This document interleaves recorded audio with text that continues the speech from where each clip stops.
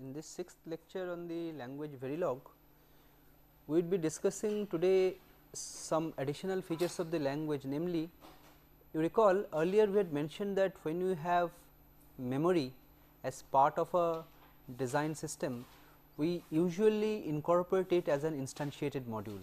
We take the memory block as a pre-designed one available in the library, we can simply pick it up and put it in our design.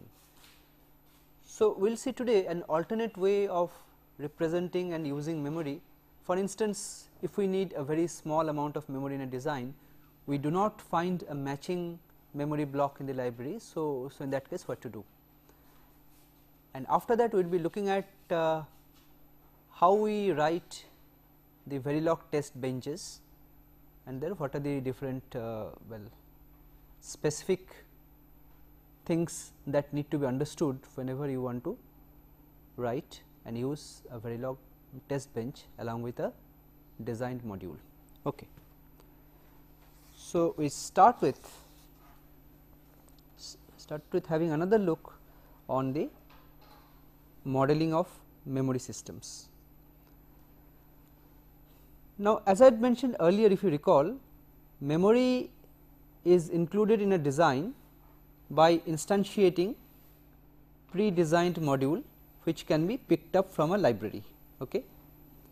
Memory is designed or included by instantiating a pre-designed module, but this is possible provided you have such a memory module available in the library and the corresponding size of the memory module matches with your requirement. So, as an alternative, what we can do, the language Verilog also supports this. We can model memory using two-dimensional arrays. Two-dimensional arrays is essentially an array of register variables. So, you can treat it as a register bank. So, this is, you can regard it as the behavioral model of the memory system. Well, actual memory system is not just an array of registers, it is something more than that. There is some special layout and special way they are fabricated, but this view of the memory is often used for simulation purposes. But when you are talking about fabrication, when your ultimate aim is to design and fabricate the chip, then you would have to instantiate a proper memory block from the library. But if you have small memory requirements in a design, then you can use it even for synthesis, this alternate way, modeling memory as a two-dimensional array. Now, let us see how we can do this. First, a typical declaration. This is how we can declare a two-dimensional array, or you can say an array of register variables. Here this declaration says that this is a register type variable and the size of the register type variable is 8 bits and it is an array. So, actually what will be there, this will be treated as an array of 1024 registers with index going from 0 up to 1023. There will be so many register variables. The name of this two-dimensional array will be given as mem, and each of the words will be of size 8. Okay. So, this is how we can define a two-dimensional array of storage locations which can be treated as an array of register variables. So, if we access this structure as say mem of say I, this will actually return a register type variable of size 8, which logically means the contents of the ith location of the memory. So, we can model a memory system behaviorally by this, and you can access the ith location using simply mem I. This is what you can do. But I had said that you typically use this kind of a memory modeling when your target is to simulate. That is the most common scenario. So, next we shall see that once we have designed such a memory system, so how we can initialize it. Initialization can go like this.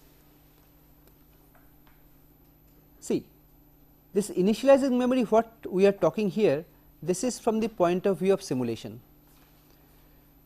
Typically what happens in case of simulation is that you have a memory system which you have included in your design, and you have say some data that you want to load into the memory system for the purpose of initialization. So, one alternative you have, of course you can make explicit assignments of the values to the memory locations and make the initialization. Now as an alternative, and this is possible only for simulation, again I am telling you that you can do one thing, you can specify the name of a file on the disk and you can read the values of the memory location from the disk and you can populate or load the memory with those values. So, this is one very common way of initializing memory by reading the data patterns from a specified disk file. This, as I told you, this is used for designs where you just only want to simulate something, not synthesize, or we will see later that when you are using a test bench, means I want to generate the test patterns that I need to apply to a circuit I have already designed for the purpose of testing.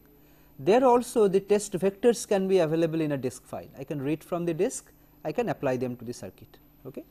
So, these are the two different situations where we can read the patterns from a disk file and load the memory with it. Now, in Verilog there are two functions that are available, read mem b and read mem h. B and h basically refers to the radix of the number that are read in. B means binary, h means hex. Well, if it is binary, then your file will be containing a streams of zeros and ones only. If it is h, it will contain hexadecimal characters. Now, the parameters are very similar. Parameter, the first parameter specifies the name of the file from where the data has to be read. The second parameter names the register or the two dimensional array that you have defined in your Verilog program. The last two parameters are optional. Well, if you do not specify that, then the entire memory whatever you have defined, that will be populated by reading the data values. But you have an alternative, you can specify the start address and the stop address of the memory, and you can load only that part of the memory. So, if you have a bigger memory, you can choose to load only certain part of it. The rest possibly will be using a scratch pad, you need not initialize them. Okay. So, if you have such a requirement, you can specify both the starting and the stopping address of the memory, and the data which are read from disk, they will be loaded in this area. So, read MB and read MH both are similar in terms of its usage. The difference again I am telling you is here we are using the binary data, here you are using hexadecimal data.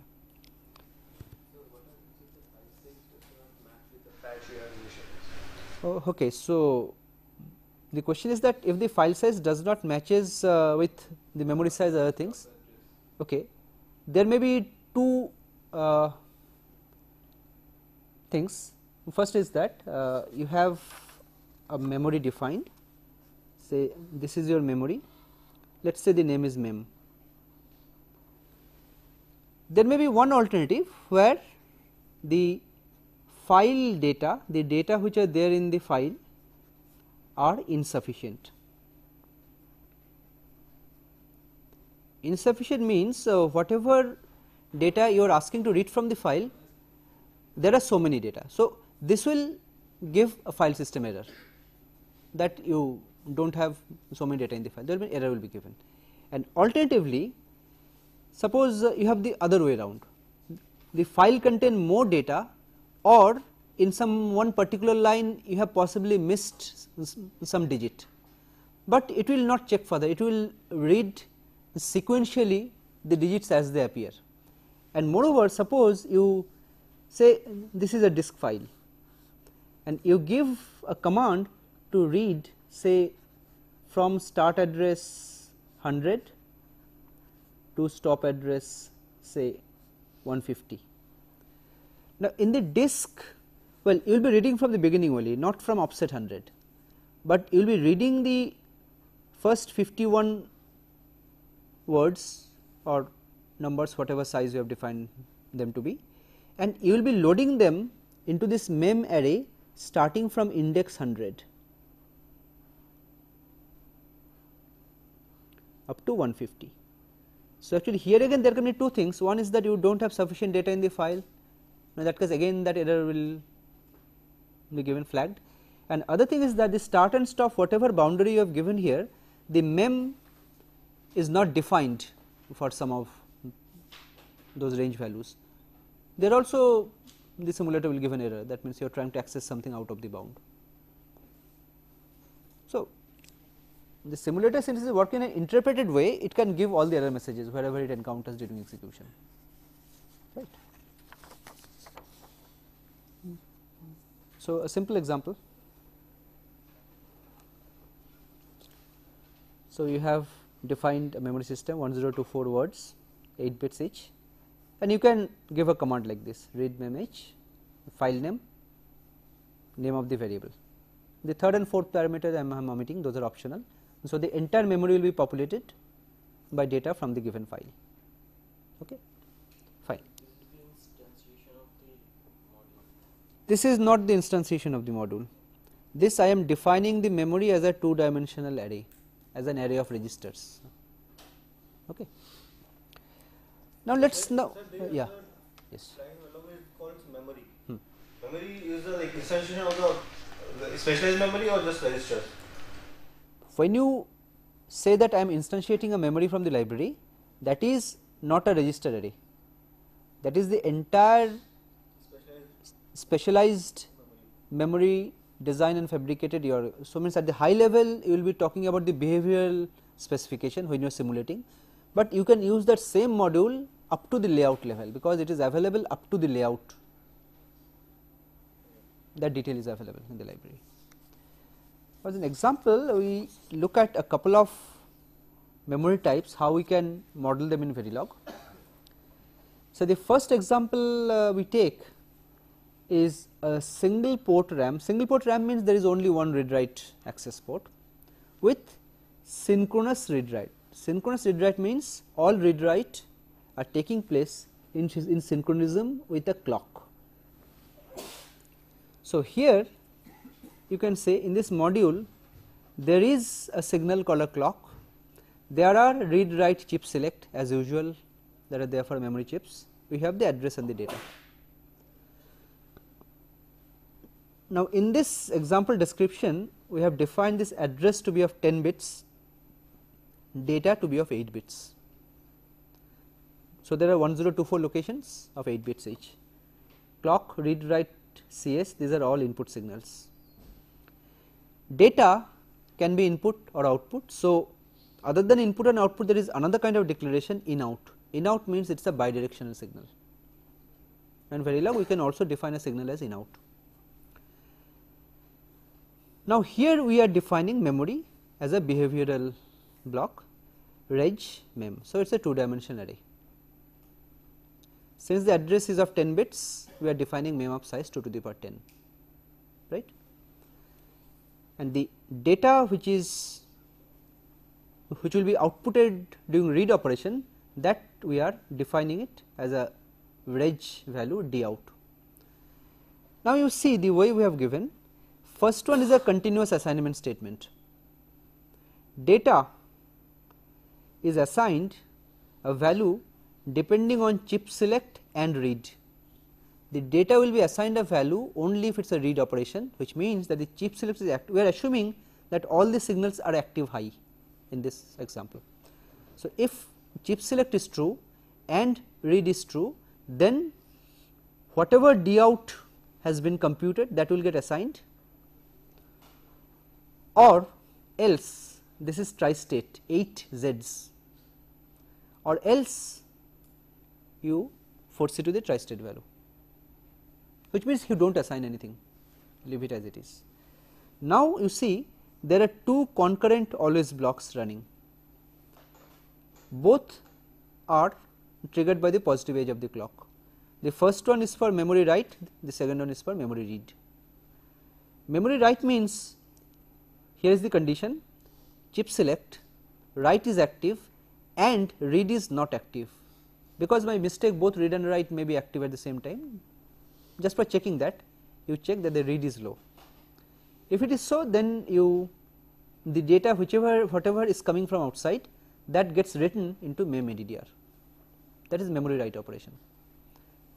And for memory read, you again check if it is chip select and read and not write, then you read the contents of the memory and do not store in data, but rather store in D out. Storage in data will be done asynchronously here. Okay. So, this is one typical example where we have synchronous read write, but if you have asynchronous read write, which is common to, you can say, most of the chips which we use today, there are no clocks available with the memories. There we would not use these statements triggered by pos edge clock, but rather, yes. Instead of this assign, had we not used assign, and we always block, instead of D out we use data. Instead of D out we have used data here. Assign statement, sir. We don't Yes. use assign statement. Instead of D out in the always block, we use data there. Data out here, Yes, sir. And initially we assign data to an 8-bit Z. and also here also you write data, So we don't use that time. but It is not there. yeah, it is fine, but there is only one thing, this explicitly is done due to the reason that when you are not doing any read or write anything, I want the data line to be tri-stated. So that we can do with How the output data line is tri-stated. Somehow this is one way of doing that, you can do it in some other way also, that when the chip is not selected or neither read nor write is active, we want the output data lines to be tri-stated. This is just one way of doing it, you can do it some other way also, this is not the only way. And if you have asynchronous read write now, then you can make some small change to the design. This is the same memory module, but with asynchronous read and write. So, you observe the difference. Now, in the parameter you have no clock, only read write chip select. This assign is as usual the same. This always blocks, the body of the block is the same, but the triggering condition is different. Now, here you execute this if either the address changes or the data changes or there is some change in read, write or CS. See, this is what happens in a typical memory chip you use. If you change the address, immediately the data out changes, that is the behavior. Okay. So, here you can model it like this. Similarly, for read, if any of the signal changes, you do the needful. Maybe if any of the signal changes, it is not really a write, then this condition will not evaluate to true, anyway write will not take place, but you will be checking it whenever there is some change in one of the inputs, right. Fine. So, these are for RAM chips, RAM systems, but if you have a ROM or a EEPROM where you only want to read something, the data storage is permanent, then you often model it like this.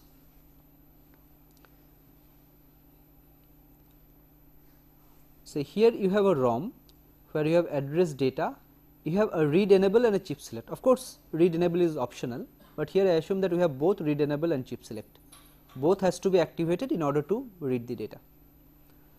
So, just for the sake of illustration, I have assumed a very small memory module which consists of 8 locations.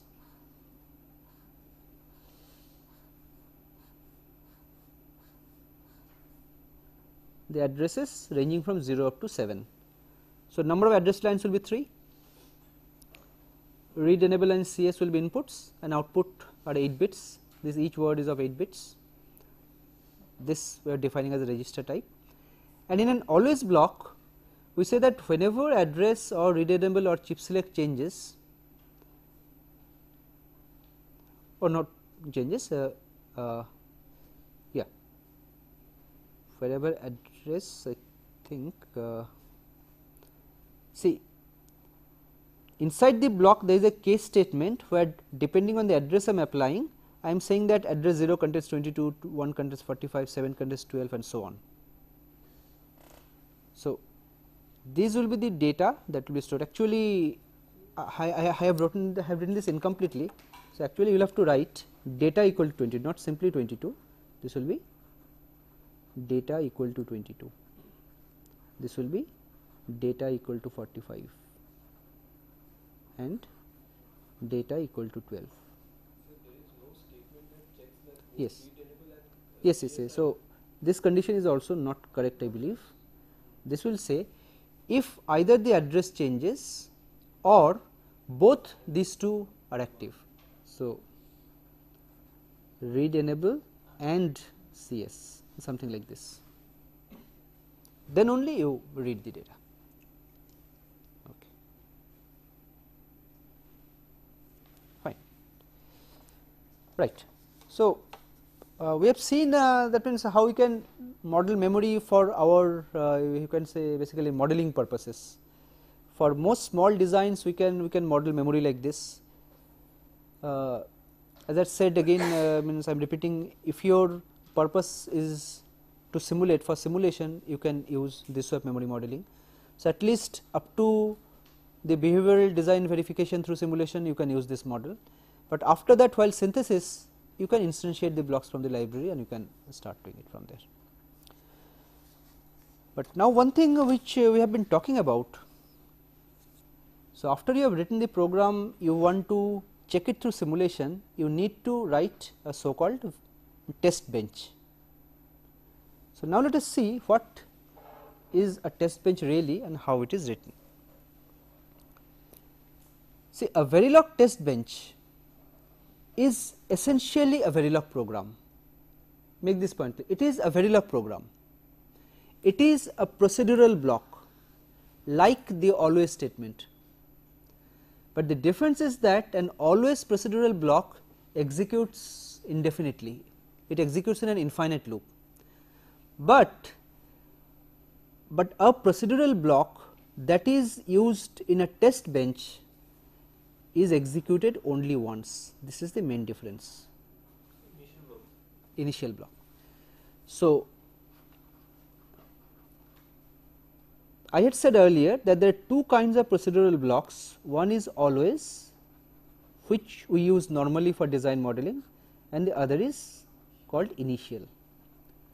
Now it is the property of this initial block that it is executed only once, and this is what we need when we are trying to run the test bench, because whatever we have written in the test bench file, that has to be executed only once, not repeatedly every time. Okay. Test bench is obviously used for simulation, you are not using it for synthesis. Test bench is something which is simply used to check whether another design you have made is correct or not. So, a test bench can contain some constructs which cannot be synthesized, like you can have a statement read from file, you can output something on the screen, you can specify explicit delays using hash, those things you can do in a test bench, right.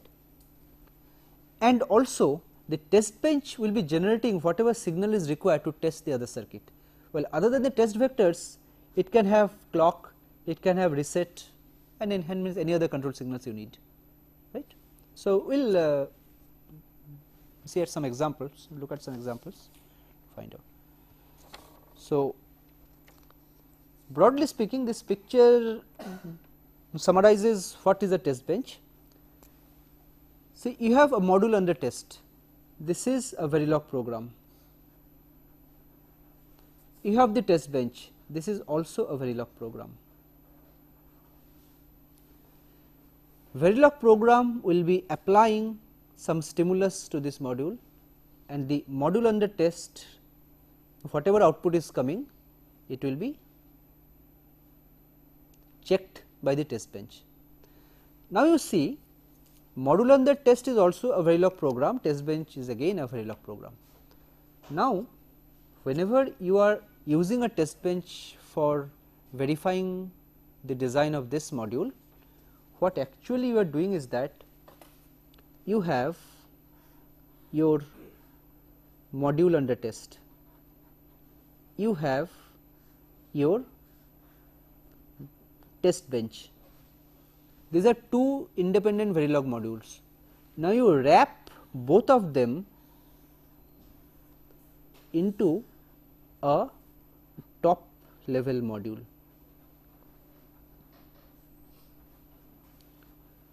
Now, in the top level module, you use this MUT and TB as if they are already pre-designed blocks. You simply instantiate them and you interconnect them as required, as I shown in the earlier diagram, previous diagram, that the MUT and the TB needs to be interconnected in this way. So, you also specify how they are interconnected. You simply instantiate these two blocks, specify the interconnection, that is all. Now, let the modules execute and they will do whatever is to be done. I will give an example of how it is done. Fine. So, now let us look at ways of writing the test bench. Of course, we will not be talking about all the features available, we will be looking at some of the more popular features. Okay. Now, let us look at some of the general rules for writing the test benches. First rule to be followed is that you start by creating a something called a dummy template. Dummy template, what it means is that, say you have your module under test, say this is your MUT. MUT will be having some inputs, this will be having some outputs. Now, in this dummy template, all the inputs which are coming to the MUT, you declare them as reg type variables, and the outputs, that you declare them as wire type variables, right. Second, you instantiate the MUT, as I had just shown in the previous diagram, you have to instantiate the MUT as well as the TB. So, you instantiate the MUT. And second is that before you start the actual testing process, you may need to initialize some of the values in the MUT. For example, if your design is just a simple counter, then you may need to reset or clear the counter to start it to the known state, say all 0. So, the next step will be you will have to initialize. Now, in the initialization, you will have to assign some known values to some of the MUT inputs. Depending on what kind of MUT you are designing, there can be some reset signal, some clear signal, so on. And if your MUT has a clock, you will also have to specify what is the frequency of the clock, what is the duty cycle, all these things you have to specify. There are ways of doing it, we will see how. So, clock generation logic. These are essential, and in addition you can include several simulator directives, we will be just explaining this. There are in fact many others, I am only explaining some of the more popular ones. See, all the simulator directives start with the $sign. They are this special keyword kind of things which has special meaning to the simulator. Display, monitor, dump file, dump variables, dump VATs, and finish. So, let us see what these mean. Display is just like a print statement. So, whatever you give as an argument to display will be printed on the standard output, which is the screen. So, it is like whenever you want to output a string or a message at some point in your test bench file, you give a display command. So, that whatever you are giving, that will get displayed. The syntax is similar to printf in C. So, the syntax is same. There is an alternate form of display that is called monitor. Monitor is also doing the same thing. This is also printing the specified string or the variables whatever you specify in the parameter, but there is one difference. Monitor is something like a trigger. Trigger means it remembers that, well, this is the thing which I have to print, but it will not print immediately. So, every time any one or more of the variables in the parameter changes value, it will print automatically. So, it is not a sequential statement like print, like that display. display will be executed when it is encountered in sequence of code, but monitor is a code. It is like say for example, you are installing an interrupt service routine, something like that. That you are installing an interrupt service routine, but the routine will not be executed now. The routine will be executed every time a variable changes. So, every time you see a change in the variable, that monitor command will be printing whatever there is there in the parameter list to a file or to the screen, wherever. So, that will give you the result of the simulation. You can exactly see that at what times the values are changing. Okay. So, using the monitor command you can do this. It prints the value whenever the value of some variables in the specified list changes. At the end of the simulation, you give a finish command which tells the simulation to terminate and close all the files which it had been using. Okay. Dump file and dump variables, these are two commands which are often used by the simulator in conjunction with an auxiliary tool which is called the signal viewer or signal display. Now, in the different simulators they are called by different names, but the idea is similar. See, the first command dump file, it simply specifies the name of a file, nothing else. In dump file you specify a name of the file where some information will be outputted, and dump vars will dump all the signals that are there in your specified module into that file whenever there is a change or after each instant of time. So, after simulation, if you look at this file which you have specified, you will see a long streams of zeros and ones which have been written into it with the times. At this time the value of the signal is 0 1 1 0, at this time the value is 0 0 1 1 something. Now you have another tool that I had mentioned, signal viewer. That tool will be reading the data from the file and will be pictorially displaying it on the screen in the form of timing diagrams. Okay. So, this is what I mean by saying here that this file is used for storing the waveform. So, actually you are not storing the physical waveform in the file, but the data for those. So, this dump Yes. vars and monitor and all these will be only with respect to that particular module in which we give this, or with respect to This will be only with respect to that particular module, that test bench module that we are using on. Yes, not outside that. Scope of this will be only within that module, right. Okay. So, now let us look at some example test benches. Fine. So, in this example we are considering a shift register.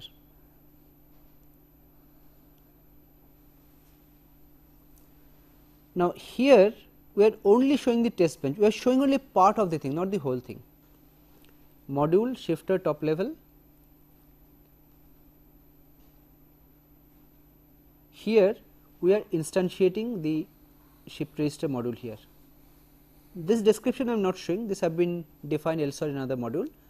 So, this is instantiated as a block S1 in this design, and the inputs are clock, clear, shift and data. So, clock is there, clear is there, shift is there, and data is the value which is coming out. These are the input and output signals. Data is 8 bits. Now, you see there is an initial statement here. Now, initial statement means that this is a test bench. Now, initially you see what we are doing here. First is that we are initializing something. This part, the first part of the initial block, this is initialization.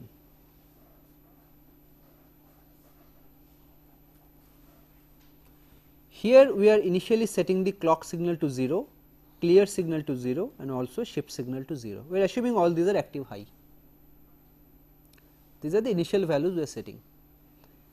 Then you just look at this statement. We are saying always after 10 units of time clock equal to not clock. This is one way of specifying the clock signal. This will say that the signal clock will be going high and low continuously, and these delays will be 10 units of time each.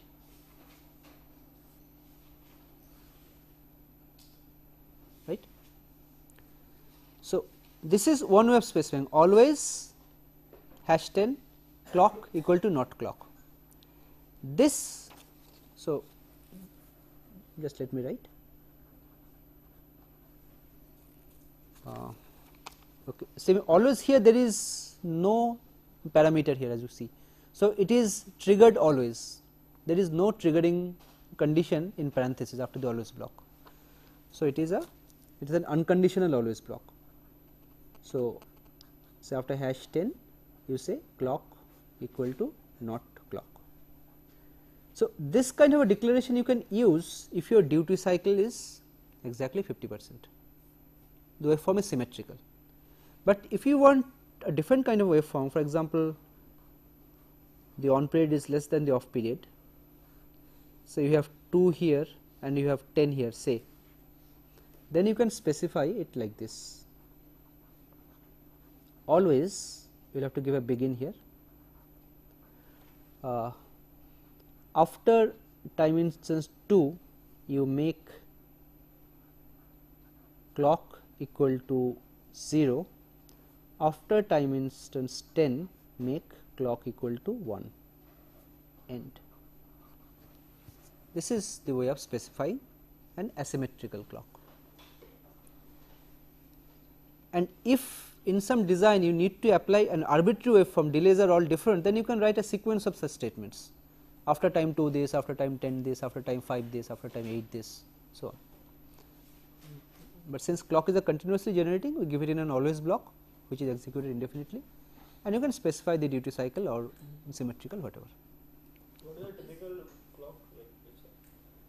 See, typical clock in case of simulation, it really does not matter. Simulation, these numbers you specify, those are some time units you specify, that you can give some numerical values by giving the times, just using the time scale command I talked about earlier. Now, using the time scale command you can say that your 1 unit of time is actually 1 nanosecond.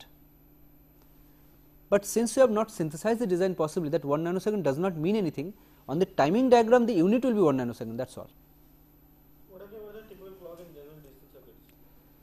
Digital circuits, well, as you know, nowadays if you have a good design, you can run a circuit above 1 gigahertz.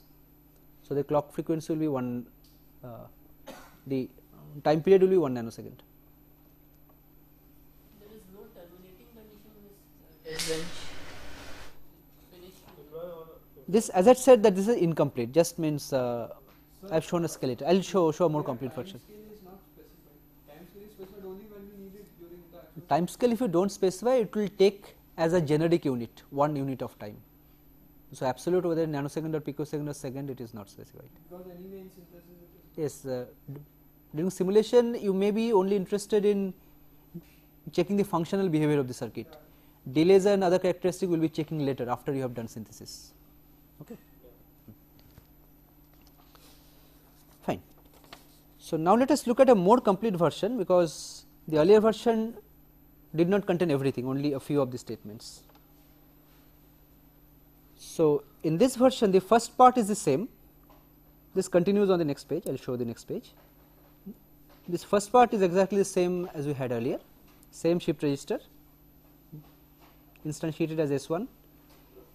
In this initial block, first there is a begin end, this is initialization and this is clock generation. Now, after this, see, there can be more than one initial blocks in the design. Now, here for example, this is one procedural block executed only once, this is one procedural block executing continuously. Then you can have as many such blocks as you need. For example, you have another initial block here executed once, you have another block here executed once, you have another block here executed once. So, you can have as many number of initial and always blocks in a program. If it is initial, it will be executed once, if it is always, it will be executed as many times specified, and these blocks are all concurrent. It is not that first this will be executed and then this. Okay. Now, let us see what these initial blocks are doing. The first initial block is specifying the name of the dump file where the data will be dumped for waveform display. Well, some simulator use the extension .vcd for this file. So, I have also shown it as .vcd, and this is followed by a command dump vats. Dump vats means whenever I give this command, then whenever some variable changes state, all the values of the variables will be automatically dumped to this file. But if you do not give this command, the dumping will not be automatic. Okay. And here in the next initial block, we start with a display. See, display is like printf, I told you. So that Yes. dump value is not taking the file as an argument. Dump vats will by default take the file name specified by the previous dump file command. But if dump file is not there, Dump file not there, this will give an error. What is shifted is? file. Just a name of a file. So dump file is for dumping the waveform. No? Dumping the waveform. These two statements are only for waveform analysis. Which signals will be dumped? All the signals. All the signals that are defined, because in the waveform viewer you can specify which signal you want to see, which you won't. So, your file should contain information about all the signals. Okay. Now, in the next initial block, you are actually displaying the input output of everything on the screen of all the signals you want to see. The first display command is like a header, you are printing a header, time, CLK, CLR, SFT data. /t is a tab. Using tab, you properly want to display it in a tabular form. This is followed by monitor command. Display is executed immediately, so the header is displayed. Monitor, this is like a printf statement again, you see. There are 5 things you want to display: time, this is a system time, this is a simulation time, $time. Simulation time unit is advancing 1, 10, 20, whatever. Clock, reset, clear, sheep, data. See one thing, this $time does not require formatting stuff out here. So, you can see there are 5 other variables, there are only 5 out here. And of course, here I have not given tab, you should have given this tab here, so that it is displayed properly in a tabular way. Okay, so, /t, %d, /t, %d, that should have been the right way of giving it.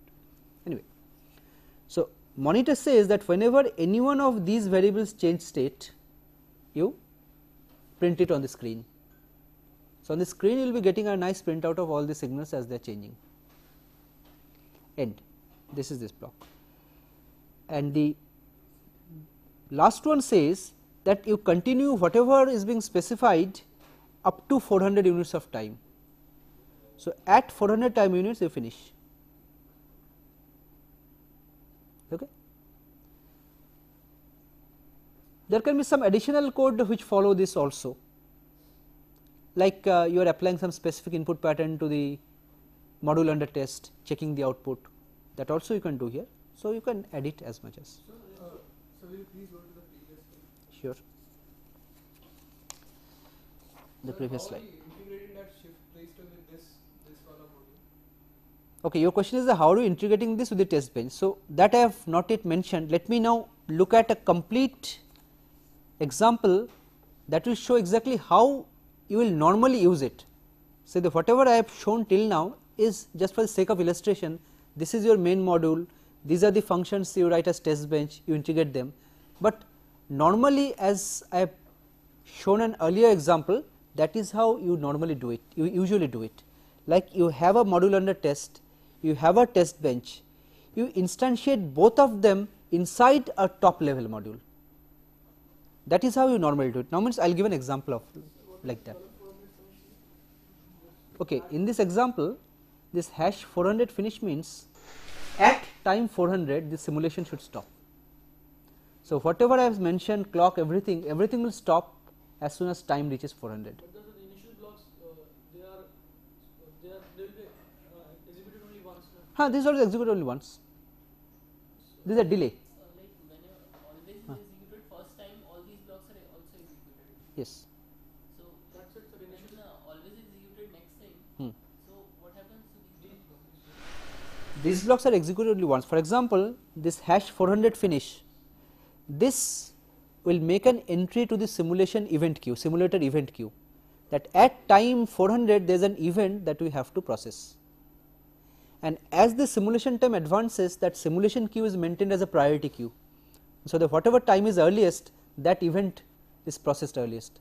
So, at some point in time, this time 400 will be the first one. So, it is the finish event, you close everything and stop. The always will also be generating an event. Clock is changed every 10 time unit. So, clock will go up 10, 20, 30, 40, 50, 60, it will go on changing. So this dump values keeps dumping whenever the changes take place in the values. Yes, yes.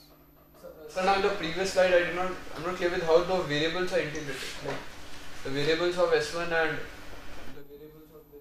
Yeah, I understand your question. I will show the next example. You will see that how it is integrated, because this example shows the complete picture. Okay. Here I am showing the total thing. There is a module under test. This we are calling XYZ. There is the corresponding test bench. This we are calling test XYZ, and we are integrating both of them like this as part of a top level module. Let us see how. Well, you see this module, the first one, here there are no parameters, because this is the top level model. Top level model is just like a black box, nothing goes in and nothing goes out. This simply encapsulates the module and the test bench, nothing else. So, there are no parameters, and in this example there are 3 interconnecting signals. We call them this is W1, W2 and W3. W1, W2, W3 are defined as wires. You instantiate one copy of XYZ out here, you instantiate one copy of the test bench out here. One you call them M1, other you call M2. So, when you will be seeing the modules and the test benches, you will see that they contain 3 parameters W1, W2, W3. They are specified in the same order. So, here you instantiate this, here you instantiate this. Now, the way or in the order you have specified the parameters, this will define the interconnection. Okay. Directions will be defined by which you have defined the input and output in the modules. Like in XYZ, you see here XYZ module, here F, A and B are defined as inputs and F is the output, and inside it is defined as a simple NOR gate which has a delay of 1 time unit. NOR gate takes the parameter, NOR is a primitive, I told you earlier. First one is the output, second and third are the inputs. So, you see for the test bench, the first one is the output, second and third are the inputs. So that hash one with the NOR gate Yes. is specified before the NOR is. That can specify anywhere, before or after, anywhere you can specify, because this is a predefined model. You are like you are instantiating, you can give it means this hash 1 you can either give before or after, it makes the same thing, same meaning.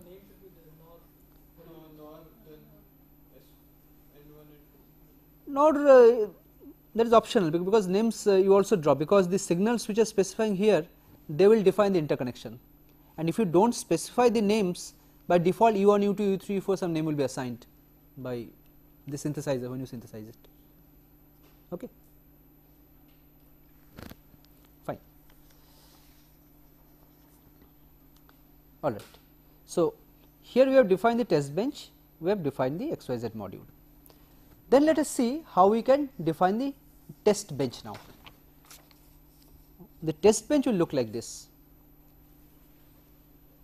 Test bench will also be having the signals F, A and B, F, A and B, but now F will be the input A and B will be the outputs. Why? Because in the XYZ module it was actually a NOR gate. So, here whatever you are calling as A and B and whatever you are calling as F, in this test bench this A and B has to be fed out, okay, into it. So, for the TB these are output signals and this has to be fed in. For TB this is the input signal. So, now you look at this. So, this AB is our output, that is why they are defined as reg. There is an initial block, this is a pure combination circuit. So, no problem, no clock.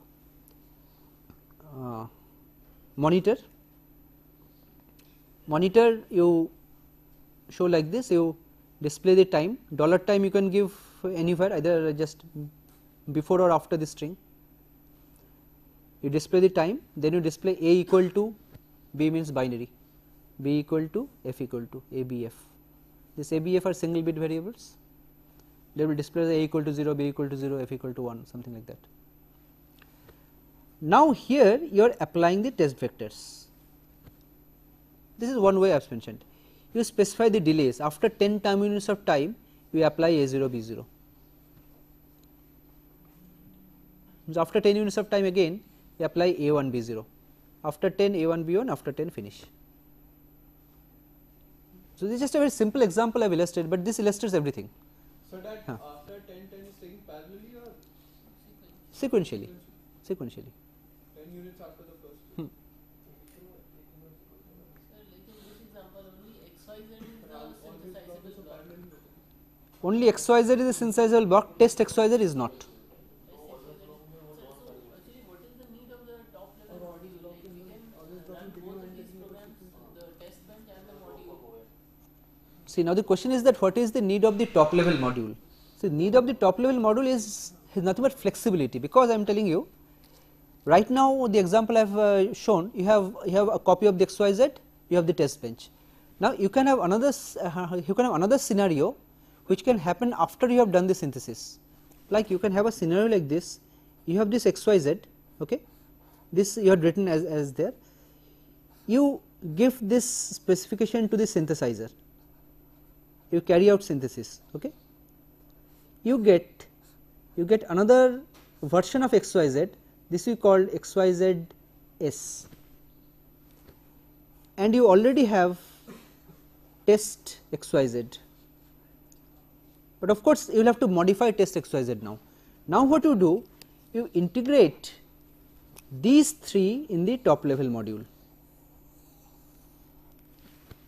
Now, as part of your test bench you can do that, you apply this vector here and here, after that you compare the outputs whether they are equal or not equal. If they are unequal, you flag some error message, that also you can write as part of the test bench.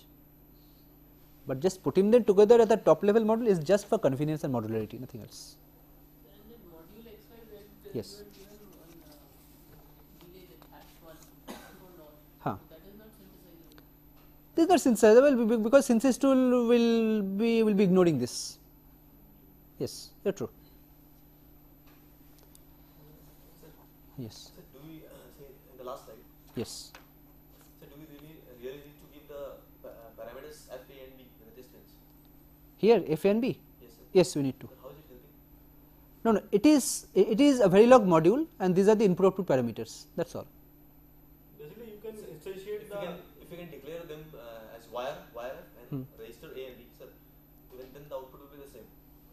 Yes. How is it helping them? No. What I am saying is that whenever you are doing this kind of instantiation, these are defined as individual Verilog modules, and whenever you define a Verilog module, just like a function you write in C, you have to specify all the signals coming in and coming out. That has to be there as part of the parameters. This is mandatory. But the top level module, in contrast, it does not take anything in or anything out. That does not need any parameters. See what he is saying, like he is saying in the test bench only, you instantiate the design module. You can do that. That is what I had shown in the earlier example. That example was like that. That is what I showed in the earlier example, What he because says, how is it helping to create another no, it is simply helping in case of modularity. Say, visualization of the problem? yeah. because you can have several versions of the test bench also. One is a simpler test bench, other is a more exhaustive test bench. You can just include the one you need and you can relearn it. Okay, so from the next class onwards we will be starting our discussion on synthesis. That is how we follow.